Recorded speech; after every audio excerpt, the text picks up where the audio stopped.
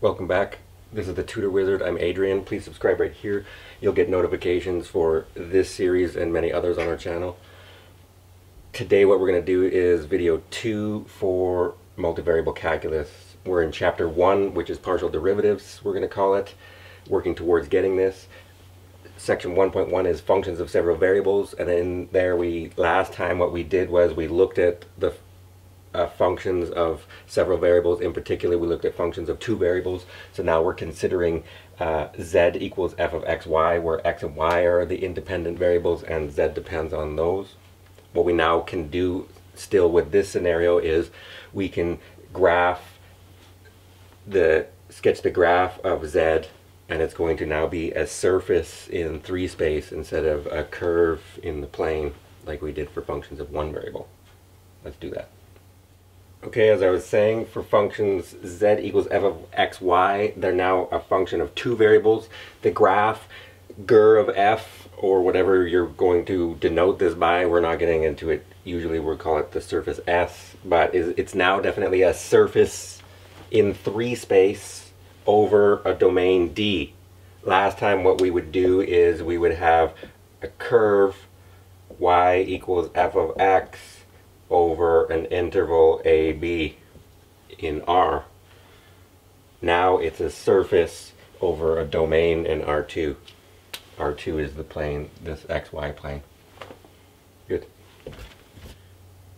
More rigorously, the definition says that if D is a subset of R2 and F is a function from D to R, which is a function of two variables, then the graph of f of xy is the set of all points x, y, z in R3, such that the third coordinate z is the function f of xy. More explicitly, what does that mean?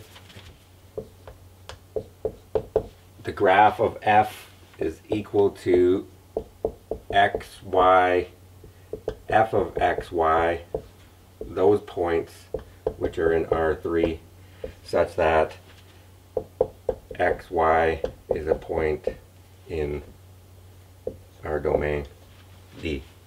This is the graph. It's a surface in 3 space now, not a curve in the plane. Let's do some examples.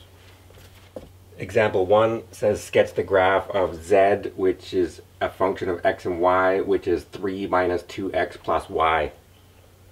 Essentially what this is, with some experience, and this is why we're doing the baby ones first, but this is all linear. This is going to be a plane in 3 space. This is what it's going to be. How are we going to sketch that? First of all, z equals 3 minus 2x plus y, if and only if. That's a good way to put values in there.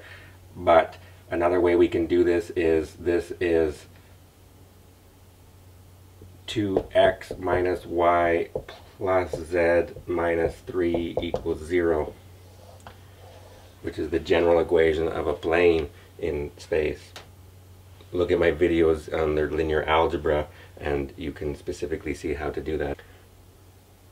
Okay, from this, what do I have to do now? The easiest way for this one is I'm cleverly going to draw the coordinate system first, y and z and x. And what it says is you can build points just like you want. If you want, you can pick ordered pairs x and y, and then you're going to pick z, which is 3 minus 2x plus y. And then you can just plot points this way. Every time you pick different points, you will get a different z coordinate. An easy way to do that is to look at how this interacts with the axes. For that, I think I need a negative value, so we'll show you also that there's 8 octants. And what I'm going to do is, the best way to do this is if I say, if I look at the point 0, 0, that gives me z is 3 from this equation, or this one. If I pick 0, 0, I get z is 3. So that gives me the point x, y, z. What point does that give me? 0, 0, 3 is the point it gives me. You build this just the way you would intuitively when you're sketching the graph of a parabola in the plane. We're doing the same thing here. We're just drawing it in 3 dimensions. It's going to be a surface. Well, again, what's the domain of this function? Do I have division by 0? No. Do I have any even nth roots? No. Do I have any logarithms? No. So I don't have any restrictions. The domain is all of R2. And what is it going to be? That point cleverly sees that at 0, 0, 3, I get 1, 2, 3. When x is 0 and y is 0, z is 3. Let's pick another point. Let's pick when x and z cleverly actually are 0. When x and z is 0, that gives me what? When x is 0 and z is 0, that gives me y is negative 3. So at 0, negative 3, cleverly, we're going to get z is 0. So that gives me the point 0, negative 3, 0. That gives me 1, 2, 3. When x and z are 0, y is negative 3. And then finally, when x and y are 0, it looks like I get 3 over 2. So at 3 over 2, 0, I'm going to get z is 0. That will give me the point 3 over 2, 0, 0, which is the point 1, 1.5, or 3 over 2. This is 3 over 2. This is negative 3. This is 3. On my axes, I'm basically just showing a tetrahedral part of the plane which is interacting with the coordinate axes. Now I join those and I get a rough idea of the graph in a small region of the entire domain. This is how we sketch the graph of this plane. Next question. Alright, as a last example, basically I have this extremely horrible function now, which is x squared plus 3y squared times e to the negative x squared minus y squared. It turns out that the graph looks something like this. Again, what's its domain? We don't have any division by 0, we don't have any logarithms, we don't have any even nth roots, so the domain is in the entire plane, xy plane. Over that, you get these two bumpy regions and this little bumpy region near 0. If you look, in particular, if you look at 0, I'm going to get at the point 0, 0. If we're going to map these again, we would do x, y, and then we would do z, which is f of x, y, and then we get the point x, y, f of x, y, which is z.